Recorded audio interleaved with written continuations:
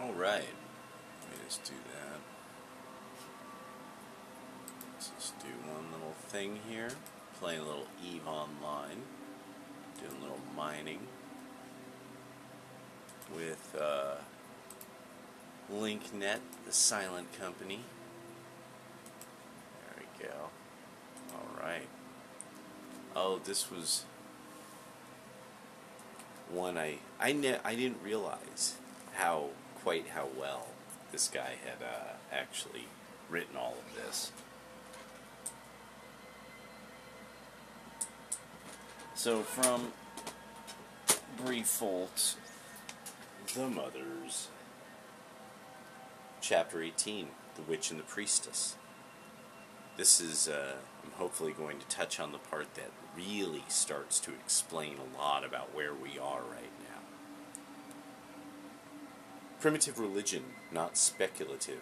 It has been almost universally assumed that women have had little, if any, part in the development of religious systems, even though they have often been their chief votaries. Such an idea should not be accepted as self-evident. True, women are little disposed to construct speculative systems, but it would be profoundly wrong to suppose that religious ideas have grown out of intellectual systems, rather the reverse. Primitive man is strangely unconcerned about philosophical questions. The following question were put to a very intelligent Zulu. Have you any knowledge of the power by whom the world was made? When you see the sun rising and setting and the trees growing, do you know who made them and governs them? The Zulu, after a thoughtful pause, replied, No, we see them, but cannot tell how they come. We suppose they come of themselves. The totem as creator. The totem is by its very nature the tribe's progenitor and creator. This creative function is naturally extended to include the creation of the habitat of the tribe, i.e., the world. The animal nature of ancestral totems is, we have seen, but vaguely differentiated from their human nature. The iguana, the turtle, the emu in Australia, the great hare, the white eagle in America, the great raven in Siberia, are all tribal fathers, supreme magicians, creators. To the tribal ancestor are generally ascribed all the functions traceable to a superior agency controlling the destinies of the tribe. He instituted the tribal customs of which no one knows the origin and is angry at any breach of them. In more advanced stages, the totem or mythic ancestor of the oldest and most influential clan occupies a position superior to that of all other tribal totems. He is not merely a clan ancestor, but a tribal ancestor, a tribal god. He is not merely the source of a particular supply of food, but a dispenser of subsistence, the controller of the tribe's fortunes. The dominant clan is the mediator between the tribe and the controller of its destinies. The headman of the sacred clan is the representative of the god, his ancestor, and he is earthly avatar, his incarnation indistinguishable from the god himself. In Madagascar, the king is simply known as God on earth, and the creation of the world is ascribed to one of his ancestors. The Queen of Angola, on being asked who made the world and who fecundated the ground and ripened the fruits thereof, replied without hesitation, My ancestors. Then rejoined the Capuchin, who was catechizing her, Does your Majesty enjoy the whole power of your ancestors? Yes, answered the Queen, and much more, for over and above what they had, I am absolute mistress of the kingdom of Matamba. The divine king does not derive his status from any personal merit or attribute, but from the fact of his descent from the god. With the development by ambitious conquerors of royal power, the character of the divine ancestor is enormously enhanced. To us, the identification of primitive kings with the supreme deity appears sacrilege or flattery, but, as a matter of fact, it is not so much the royal personage who is exalted by being assimilated to a god as the primitive god who is exalted by the attributes of his earthly representative. The rude tribal god, who is in general treated with scanty reverence, first acquires majesty when impersonated by a powerful monarch. The ancestral god has a special function, closely related to his original totemic character, rainmaking. Whatever may be the source of a people's food supply, the most important factor determining its abundance is the weather, and especially the rainfall. It is difficult for us to realize fully the meaning of rain or drought to the primitive man. In Australia, a drought means misery and death to the blacks. In South Africa, remarks Father Junod, drought is equivalent to famine and famine to death. The rain from heaven has been the supreme determinant of the history of humanity. The great movements of prehistory, which have determined the present distribution of human races, took place mainly, if not solely, under the urge of the fatal drought. What is now the great African desert was one of the first regions from which peoples were driven northwards by the failure of the means of subsistence to people Mediterranean shores and northern Europe. Thus it is not by mere poetic fancy that heaven is the abode of the gods. The supreme gods of early religions not only dwell in heaven, but are the heavens, or the heavenly bodies, thought of as controllers of the seasons and of atmospheric conditions. Among the Chi-speaking peoples, the divine name Nyamkum means sky or rain. Just one moment. I have to make sure I'm on top and making that big money. Uh-oh. Oh, yes. Yes, Eric. X22 was once long time ago on YouTube. Long ago.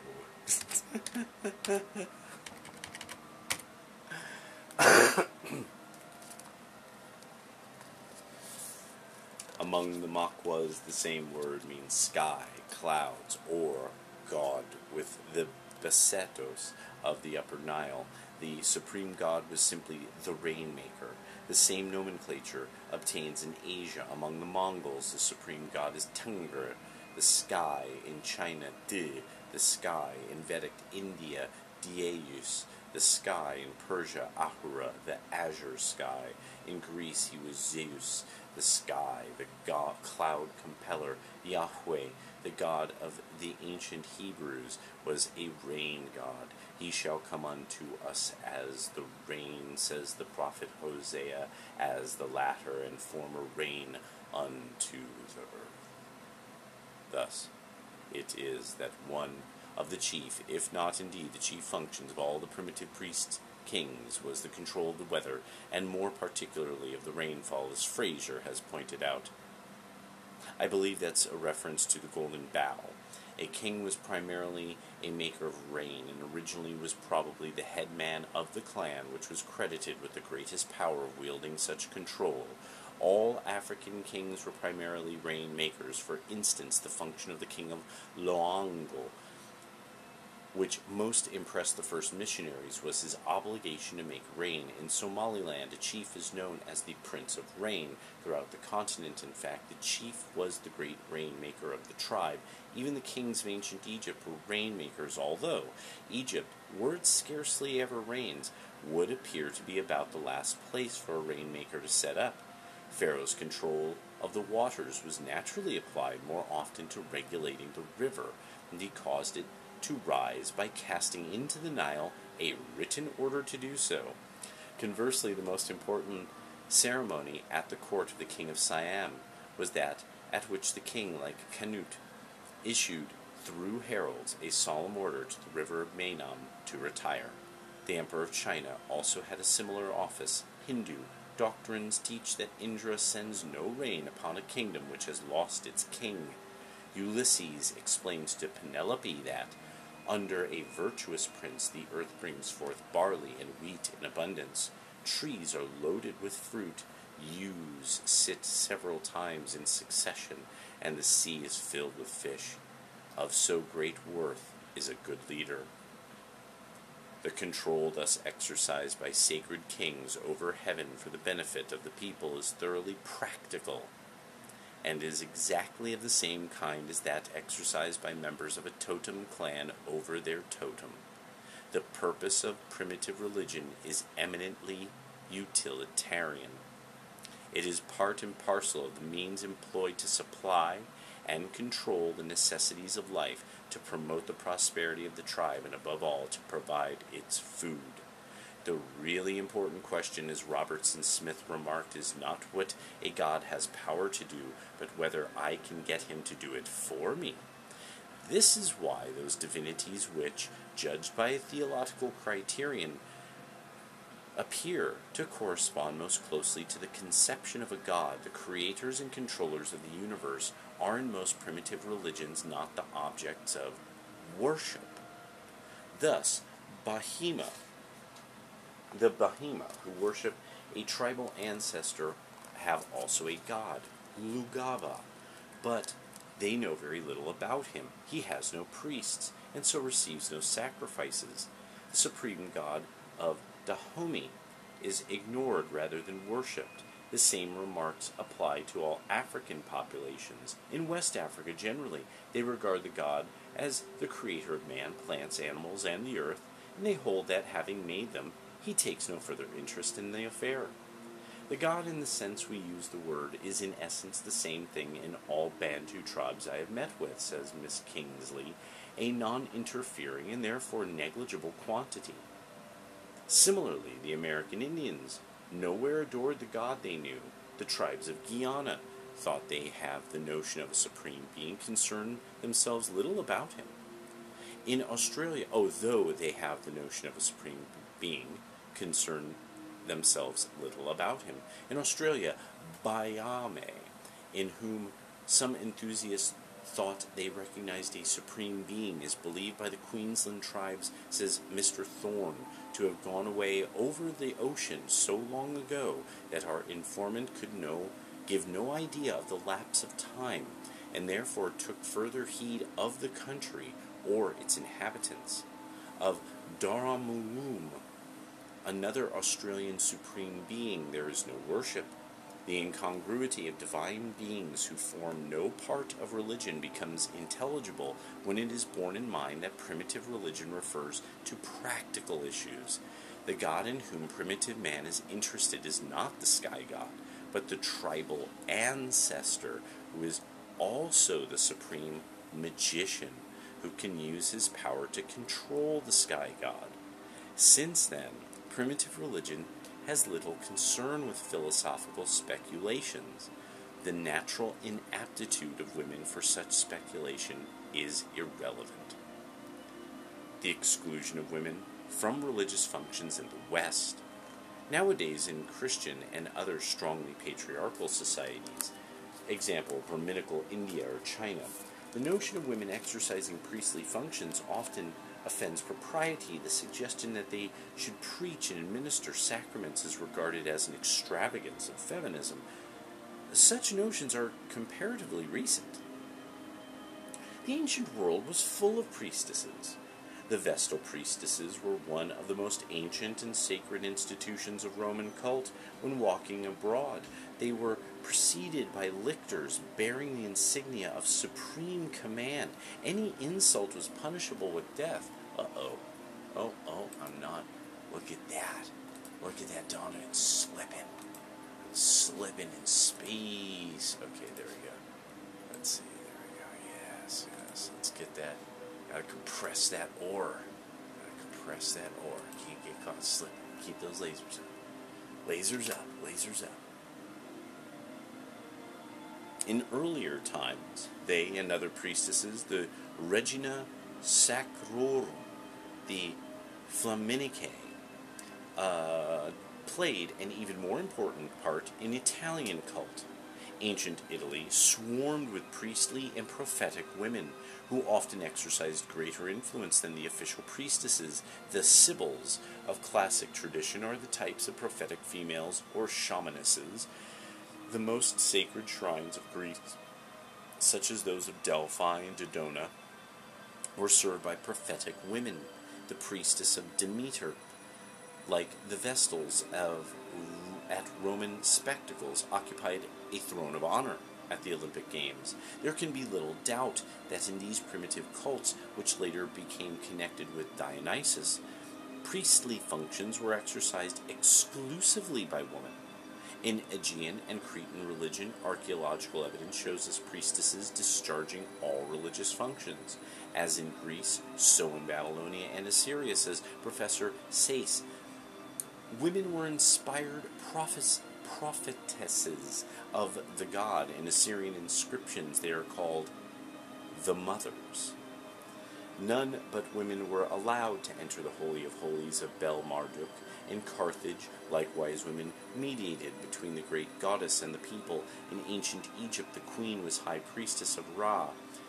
There were many orders of priestesses under the Old and the Middle Kingdom, and at the time of the New Empire there was scarcely a woman from the highest to the lowest who was not connected with the service of the temples. Priestesses in uncultured societies. In primitive cultures, the part played by women in religious cults is striking.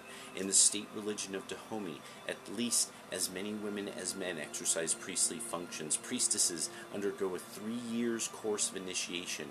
They are called mothers. Their person is inviolable,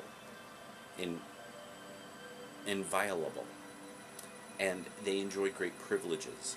In most African kingdoms, such as Ashanti, Orua, and Uganda, the temples of deceased kings are served by colleges of priestesses and vestals. The most dreaded deity of Matabeleland was served by a college of priestesses who were regarded as his daughters. Even King Lobengula had at times to yield to it. The numerous female now this was a word I don't know, fetiches, or mother fetiches, fetiche, it's probably fetiche, throughout Africa. It's a CH, Fetiches. Throughout Africa are served exclusively by women. Some of them rise to positions of enormous influence. In Luango, the priestess of Atida was called the Mother of God. Throughout the Congo, both sexes exercise magical and priestly functions. Among the Eskimo, the shamans, or Angakut, may be either men or women, but Dr. Rink maintained that formerly all magicians were women. Today in East Greenland there are two classes of sorcerers, the Angakut proper and the Gilalik, an inferior order. The latter are nearly all women. Dr. Rink believes that the male Angakut ousted them from their former positions. Among the North American Indians, medicine women were as famous as medicine men, and on some occasions, such as the Corn Feast, they exercised almost unlimited authority. Their influence appears to have been greater among the prairie and western tribes than among the more advanced eastern nations. Among the tribes of California, they are reported to have been particularly numerous. Among the Yurok tribes of the Klamath River district, the shamans were almost all women. So among the Zuni. Though today the rain-making ceremonies are in the hands of priests, although the priestly college consists of men, at their head is a woman, the priestess of fertility. She can dismiss any of the priests at a moment's notice without offering a reason. There are several secret societies, but there is only one person among the Zuni who is a member of all the sacred societies, and thus knows the secrets of all, and that person is a woman. Competition often develops between the sexes for the possession of the power derived from the exercise of magical and religious functions. Accordingly, they are frequently reserved to one or the other sex, but such a monopoly is not characteristic of societies which have reached a considerable degree of development under undisturbed matriarchal rule. Thus, among the Khasis of Assam, the priestesses perform all the rites and sacrifices, but as among the Pueblo Indians, the men are not excluded, although the male officiants are only the deputies of the priestesses. This is where it starts getting interesting, gentlemen. The ultimate authority rests with the priestess, who is also invariably the keeper of the sacred magical objects. From a cursory perusal, okay, I thought I heard Thought I heard Garista pirates trying to get my magical space rocks. Hold on a second. Boom. Wow. Okay, I am super efficient right now. We got dank boosts in the fleet. Our fleet has dank boosts. Alright, so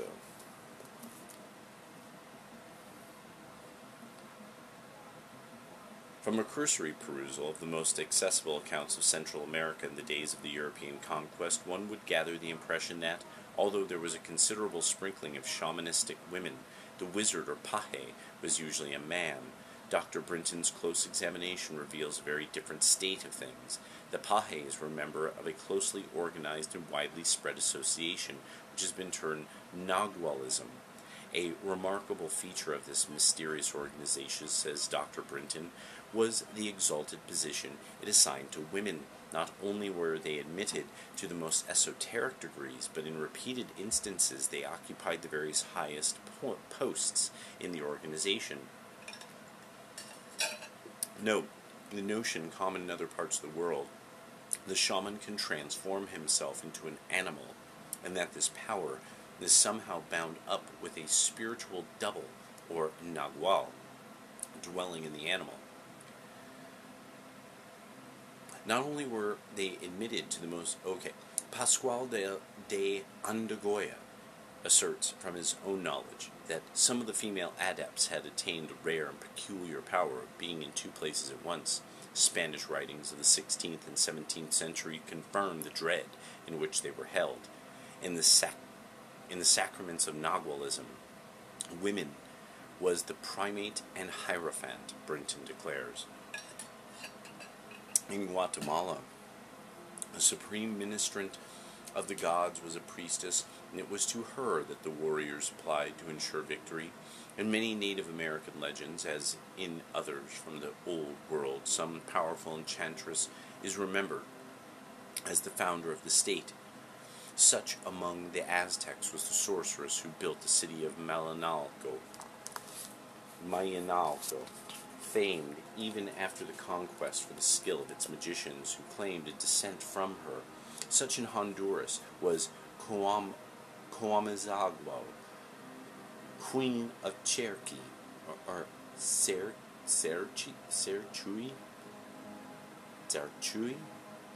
versed in occult science, who died not, but at the close of her earthly career rose to heaven. The position of sorceresses in South America would appear to have been similar. Among all the tribes of the Amazon, old women are the interpreters of the gods. In Patagonia, the old women, witches, prophetesses, and divineresses are the chief ministers of their cult. Throughout the Indonesian archipelago, the primitive aboriginal cults, where they have not been supplanted by Islam and other foreign religions, are predominantly and often exclusively served by women.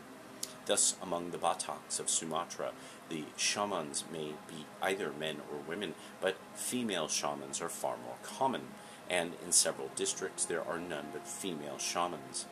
In numerous other Pacific islands, such as Timor and the southern Moluccas, the shamans are predominantly women. Among the Dayak tribes of Borneo, religious functions are almost exclusively exercised by women. The shamans are far the most part women, seldom men. The same is true of the southern Celebes, where they are known as imitation women. All the deities or spirits from whom sorceresses, whether male or female, derive their power are spoken of as their grandmother. According to the tradition of the land Dayaks, the magic art was first imparted by Tupa, the women's deity, to a woman who was taught by her to her successors. It seems to me more than likely, says Miss M. Morris, that Manangism, shamanism, was originally a profession of women, and that men were gradually admitted into it, at first only by becoming as much like women as possible.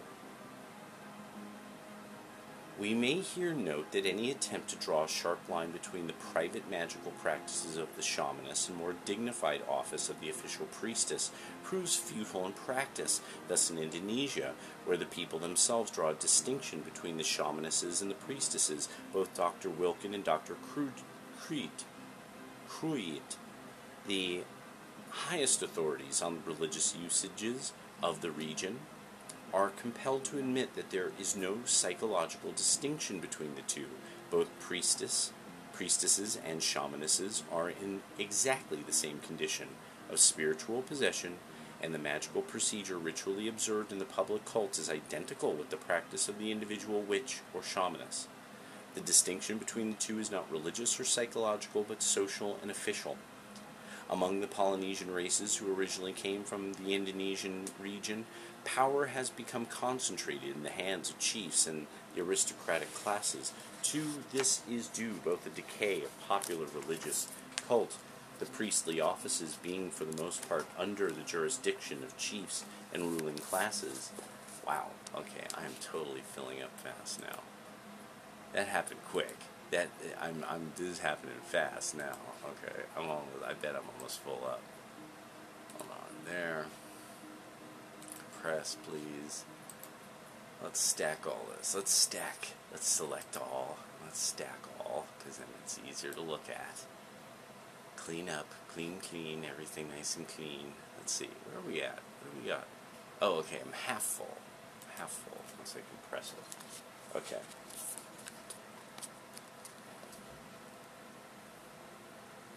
The priestly offices being for the most part under the jurisdiction of the chiefs and ruling classes, and the masculine exclusiveness, if not the patriarchal character of Polynesian institutions, women were, as a rule, excluded in Polynesia from the sacred rights of men, so it is all the more remarkable that official priestesses occupy a high position in many Polynesian islands. Thus there are priestesses in Rotuma, Tonga, Samoa, Paumotu, Uvea, and the Savage Islands. Nearly all writers on Siberia agree that the position of the female shaman in modern days is sometimes even more important than that occupied by the male. Among the Paleo-Siberians, women receive the gift of shamanizing more often than men. According to the traditions of the Yakuts, there were formerly no male shamans or priests, but all magic functions were exercised by women.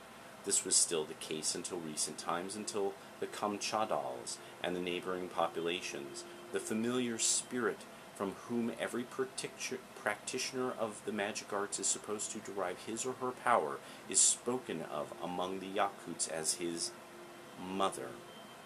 In the languages of the Yakuts, Altains, Torgut, Kidan, Mongols, Kyrgyz, Buryat, the term for shamaness is the same, while quite different words are used to denote male shamans.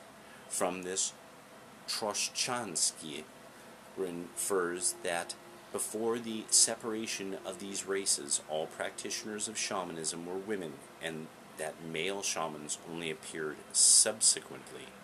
Male shamans among the Yakuts wear long hair and dress as women. Whether they are wearing their ordinary dress or their ceremonial costume, and 2 iron circles on their apparel representing a woman's breasts. Male priests dressed as and impersonating women. The adoption of female dress by male shamans and priests is a worldwide phenomenon. It is prevalent among the North American Indians and variable throughout Indonesia. In Tahiti and the Marquesas, the priests of the Arioi stain their skin a light or more feminine hue and affect the manners of women. The Zulu chiefs perform rain-making ceremonies. They put on a woman's petticoat.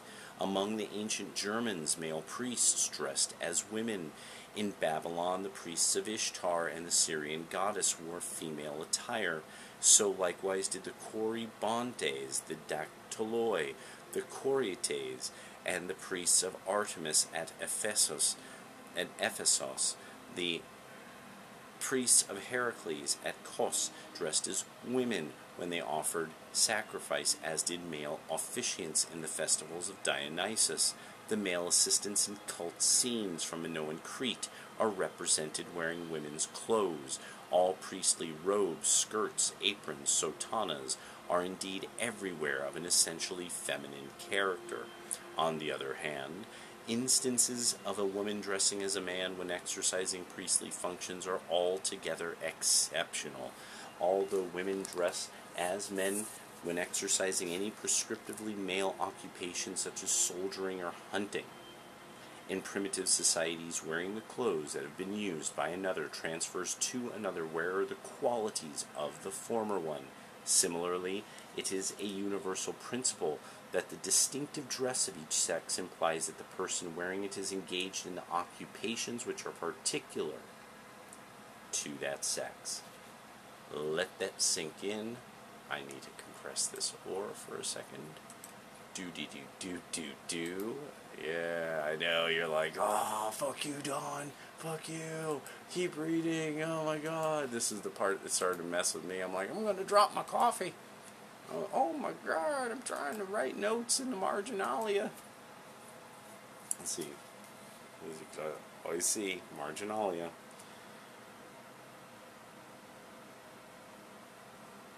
Thus, for instance, among the tribes of California, every warrior, when too old to take part in active warfare, assumes female attire and thenceforward helps the women with their duties. It is frequently stated by those reporting that among a given people, certain men dress in women's clothes and followed women's occupations, that such men served for the indulgence of unnatural vices.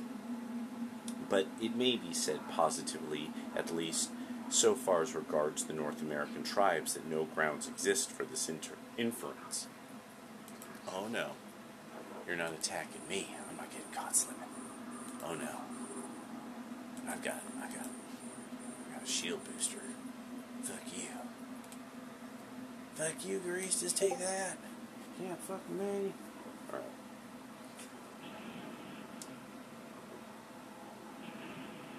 In primitive societies, the assimilating of men exercising priestly functions to women goes much farther than the assumption of feminine apparel. In the Pelew Islands, for instance, it often happens that a female deity chooses for her priest a young man who is thenceforth regarded and treated in every respect as a woman. He assumes female dress and wears a piece of gold round his neck, and he also frequently takes up the cultivation of a patch of taro. In Cyprus, at the festival of Ariadne, the imitation was carried even farther, for one of the officiating priests lay in bed and imitated the groans of a woman in labor. Among the Yakut, it is actually believed that male shamans were capable of bearing children. In California, the male shamans assume female attire because this is regarded as bestowing greater power, and the same is true of the Chukchi. In short, the universal practice does not seem open to any other interpretation than that magic was originally regarded as essentially a woman's function. It is a curious fact that smiths are widely held to possess magic powers. Yakut traditions connect the appearance of male shamans amongst them with the introduction of iron. The first male shamans, they say, were smiths. The profession of smith is hereditary among Siberian tribes, and the Yakuts consider that at the 9th generation a smith becomes a wizard. Among the Buryat, the spirits from whom men derive magical powers are called smiths, and are thought to have taught men the ironworker's art. Also, a proverb of the Kolyma district affirms the blacksmith and the shaman are of one nest. Among the Mongols, the same word denotes a male shaman and a smith. Among the Romans, faber, smith, connoted magician. In Russian popular tales, smiths act as assistants to witches. The Kayan Dyaks believe smiths to be possessed by spirits and that their skill is due to this. Similar estimates are general in Africa. Thus, among the Fons, the village blacksmith is the priest and sacred headman of the community. Tribes ignorant of the art of metallurgy regard smiths with such awe that if they obtain possession of a smith's bellows, they place it in their fetish house and address their prayers to it. The Arabs and Berbers ban all smiths from society. Dr. Schneider is probably right in supposing that this indicates that the art of the smith is regarded as a branch of witchcraft, and then those who practice it as the possessors of magical powers. In ancient Egypt, the priests of Horus were known as smiths. In Asia, wizards were the particular disciples of Tubal-Cain, or Tubal-Cain, as a lot of you Christians would also say. I have not found a spelling as he spelled it here as Khan. The smith. In Ireland, St. Patrick produced against the spells of women of smiths and magicians. Such views accord with the belief widespread in Europe that smiths are the only men who share magical powers peculiar to women.